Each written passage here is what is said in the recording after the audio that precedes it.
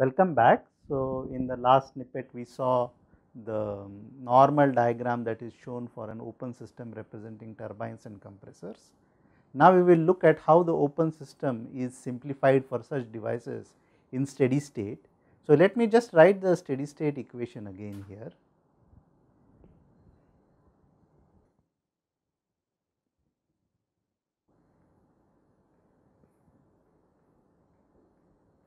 So, this is the steady state equation that was written earlier, and in such devices normally there is good insulation, especially when the temperature is high. Even otherwise, when there is no insulation required, for example in some pumps, we assume that the system is adiabatic. So, it is not a perfect assumption, but it is a pretty good assumption, and hence what we do is we say this is nearly equal to 0. What we also say is that the net change in the kinetic energy is not really significant, it is really the work transfer that is important and the change in enthalpy that is important. And though the inlet and exit velocities are not really negligible, we say that they are small as compared to the work transfer, and whenever they are not negligible, one should of course appropriately check that this is true or not. So, we will put this term as 0, that is nearly equal to 0, that is delta K E, and it is a reasonably good assumption again to assume that the potential energy change is also nearly 0. There is not too much variation in the inlet and exit height.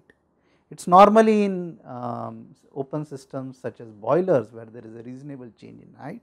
Of course, whenever there is a change in height in such systems, one should not neglect it, but it is a reasonably good assumption to assume that this is nearly equal to 0.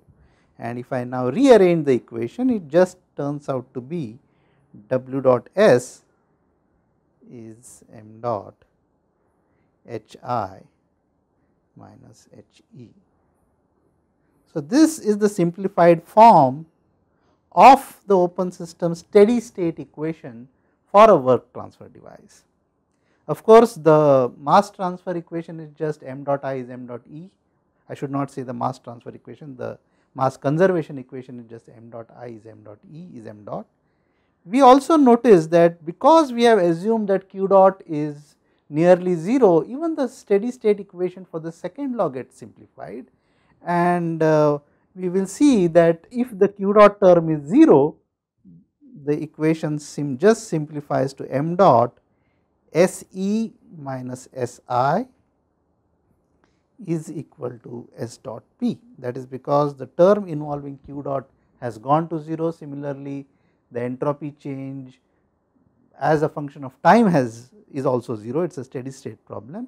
And of course, there is the rider here that S dot P is greater than equal to 0, but this is the simplified form of the second law for open system. This implies that if the system is adiabatic, then because the right hand side is a positive quantity, S E necessarily must be greater than equal to S I.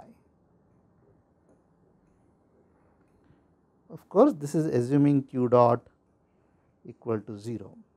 If q dot is not equal to 0 and if it is actually negative, that is heat leaves the system, then one of course cannot come to this conclusion, and S E can actually be less than S I, but those are very rare cases. For example, if the turbine is losing lot of heat, such a thing is possible, but for the devices that we consider, for the analysis that we have, so S E is greater than S I for the work transfer devices that we are considering. So, what are the implications of these? That we will consider in the next snippet. So, right now we end here. Thank you.